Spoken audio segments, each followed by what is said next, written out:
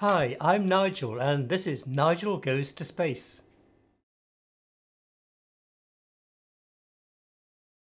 Today I have a question from the dark side. Quite literally, what is dark matter?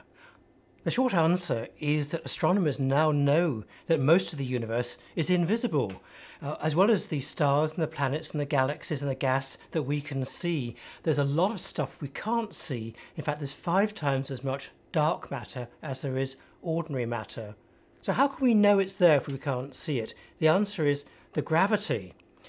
Way back in the 1930s, a Swiss astronomer called Fritz Zwicky noticed that when you had galaxies in a cluster, because galaxies like living gregariously in a cluster together, they're moving around each other by their gravity, but they're moving much faster than they ought to. In fact, they ought to be flying apart from each other. So it's not just the gravity of the galaxies themselves, something else we can't see is holding them in, and he called it dark matter. For a long time, nobody really knew what to make of that idea, but in the 1970s, it was followed up by an American astronomer called Vera Rubin, and she was looking at ordinary galaxies like our Milky Way, spirals, and they swirl around like that in a stately fashion.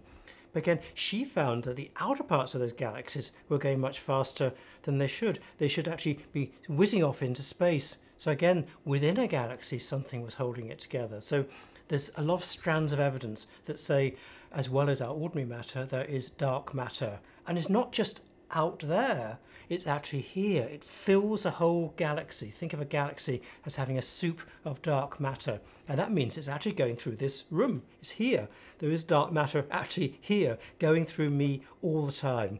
And astronomers think there's probably some kind of a subatomic particle. So think of things like electrons and protons, but actually ones we can't see directly. And they've got names like WIMPs. A WIMP is a weakly interacting massive particle, or an axion. So these are hypothetical particles. We haven't discovered them yet. But the interesting thing is they could actually outnumber all the real matter that we know in the universe. If there's anything that's puzzling you about the universe, whether it's visible or invisible, just let me know and I'll do my best to answer.